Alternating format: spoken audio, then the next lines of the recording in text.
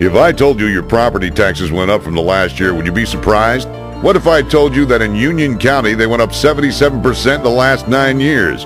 Still surprised? How about if I told you that the Union County Freeholder Board has been controlled by one-party Democrat rule for the last 15 years?